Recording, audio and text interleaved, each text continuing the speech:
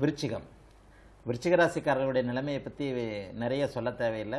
ஏழரச்சனை நடந்துகிட்டு இருக்கிறனால கடந்த ஒரு 5 ஆண்டு காலமாக, குறிப்பாக கடந்த 2015, 16, 17 இந்த 3 ஆண்டு காலமாக எல்லா விருச்சிக ராசிக்காரர்களுக்கும் சோதனையான ஒரு காலகட்டம் இருந்தது. அவரவர்களுக்கு எங்கு அடித்தால் வலிக்குமோ அங்கே வந்து அடி விழுந்து ஒரு வேதனையான ஒரு காலகட்டம்.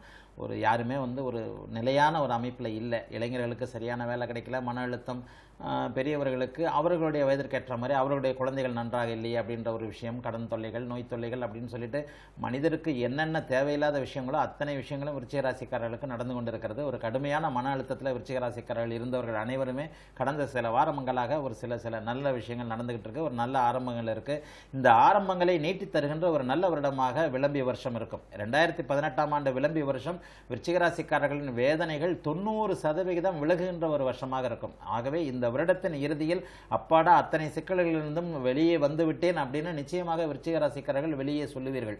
அந்த சொல்லுகின்ற வருஷம் தான் இந்த விளம்பிய வருஷம். ஆகவே விளம்பிய வருஷத்தின் ஆரம்பத்திலேயே முதல் 6 மாசத்திலேயே இதுவரைக்கும் எதுல உங்களுக்கு அடி விழுந்ததோ, எதிரெல்லாம் நீங்க சங்கடப்பட்டீங்களோ, அந்த சங்கடப்பட்ட விஷயங்கள் அனைத்துமே சந்தோஷமாக மாறுகின்ற ஒரு வருஷம் விளம்பிய வருஷம். இளைஞர்களுக்கு அவர்களுக்கு தேவையான விஷயங்கள், வேலை, தொழில் போன்ற அத்தனை விஷயங்களும், வேலையிலேயோ அல்லது திருமண விஷயங்களையோ எல்லாத்திலுமே இப்ப இனிமேல் நல்லது நடக்க போகுது. இதுவரைக்கும் தகுதிக்கேற்ற ஒரு வேலை கிடைக்காம இருந்தவங்களுக்கு வேலை கிடைக்கும். ஒரு சந்தோஷமான சூழல், வேலையில இல்லாம இருந்தவங்களுக்கு, தான் படித்த ஒரு அமைப்பை தவிர வேற இஷ்டமில்லாத ஒரு வேலையில இருந்தவங்களுக்கு எல்லாத்திற்குமே மாறப்போகிறது.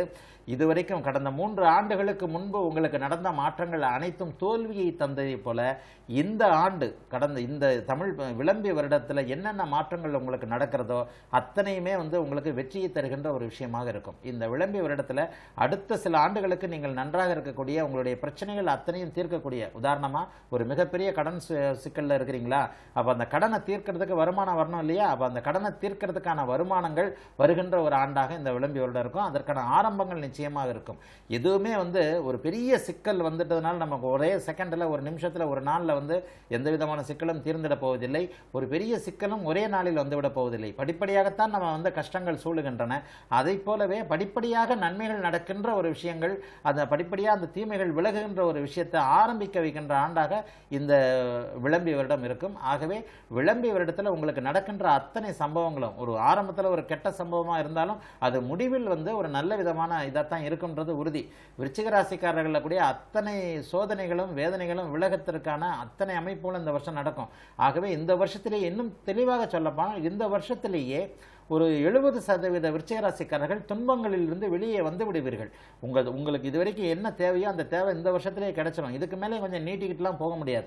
ஆகவே எதெல்லாம் இது வரைக்கும் சங்கடப்பட்டீங்களோ, உங்களுக்கு மன அழுத்தம் தரக்கூடிய விஷயங்கள் எதெல்லாம் நடந்ததோ, வேலையில் நடந்ததா, சொந்த வாழ்க்கையில் நடந்ததா, ஒரு இழப்பாக இருந்ததா, ஒரு கடன் தொல்லையாக இருந்ததா, ஒரு நோய் தொல்லையாக இருந்ததா, உங்களை யாரும் புரிந்து கொள்ளவில்லையா, நீங்கள் அடுத்தவர்களுக்கு நீங்கள் பயன்படாத ஒரு சூழல் இருந்ததா, ஒரு கூட்டு தொழில் சிக்கலா, ஒரு எல்லா விதமான இதுலையும் அம்மா அப்பா கிட்ட கூட கெட்ட பேர் எடுத்துக்கிட்ட, மனைவி கிட்ட கெட்ட பேர் எடுத்துக்கிட்ட, வாழ்க்கை கணவர்கிட்ட கெட்ட பேர் எடுத்துக்கிட்ட, எல்லா விதத்திலையும் சொந்த வாழ்க்கையில தோத்து போன, கணவன் மனைவி பிரிந்திருந்த அத்தனை விருச்சிக ராசிக்காரர்கள் அனைவருக்குமே இந்த வருடம் நல்லெண்ண நடக்கிறதுக்கான ஆரம்பங்களை துவங்கி வைத்து 6 மாதங்களுக்குள்ள உங்களை அத்தனை பிரச்சனைகளிலிருந்து மீட்டெடுக்கின்ற ஒரு வருஷமாக நிச்சயமாக இருக்கும்.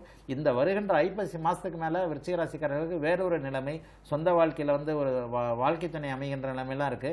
ஆகவே இந்த வருடத்தின் பிற்பகுதிக்கு, அதாவது ஐப்பசி மாசத்திற்கு பிறகு வருகின்ற பலன்கள் இன்னும் கூடுதலாக மிகச்சிறந்த நன்மையை தரக்கூடிய ஒரு அமைப்பாகத்தான் இருக்கும்.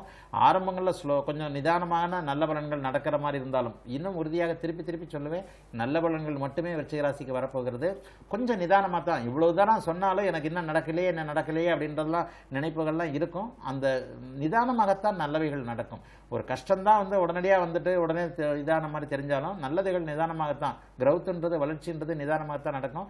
அந்த அமைப்பு இந்த 6 மாதத்திற்கு பிறகு நீங்க நேரடியாகவே கண் கூடாகவே பார்க்க முடியும்.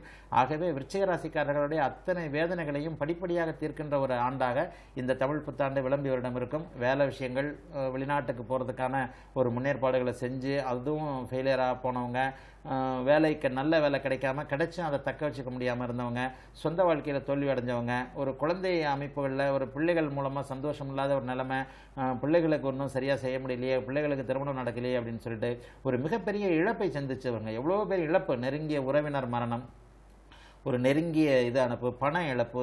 இழப்புன்னு சொல்றதுல 1000 அர்த்தங்கள் இருக்கு. ஒரு மன நிம்மதியை குலைக்கக்கூடிய ஒரு பெரிய இழப்புகள் நடந்த விருச்சிகராசி குடும்பங்கள்லாம் இருக்கு. அதிலே நான் இன்னொன்று சொல்லுவேன், நீங்க தான் விருச்சிகராசியா இருக்கணும்னு அவசியம் இல்லை. உங்களுடைய கணவரோ, உங்களுடைய மனைவியோ, உங்களுடைய குழந்தைகளோ, உங்களுடைய தாய் தகப்பனாரோ விருச்சிகராசியாக உங்க குடும்பத்தில் இருந்தாலும் அந்த குடும்பமும் பாதிக்கப்பட்டு தான் கொண்டிருந்தது. அத்தனை அமைப்புகளும் உங்களுக்கு விலகப் போகிறது. ஆகவே விருச்சிகராசிக்காரர்கள் தங்களுடைய வேதனையை தீர்க்கின்ற ஒரு ஆண்டாக இருக்கும். இன்னும் குறிப்பாக சொல்லுகிறேன், அடுத்த 6 மாதத்திற்குள்ளேயே உங்களுடைய பிரச்சனைகளில் வந்து 70% பிரச்சனைகள் தீர்ந்திருப்பதை பார்ப்பீர்கள். நிதானமாக நடப்பதை போல தோன்றினாலும் ஒரு நாள் முடிவில் அந்த டெஸ்டினேஷன் எனப்படுகின்ற அந்த இறுதி நிலையில வந்து ஒரு சந்தோஷமான ஒரு இறுதி நிலையை நீங்க அடைய போகிறீங்க. ஆகவே விருச்சிக ராசிக்காரர்கள் மிகப்பெரிய ஒரு வரவேற்பை கொடுக்கக்கூடிய ஒரு வருஷமாக இந்த விளம்பி வருடம் இருக்கும்.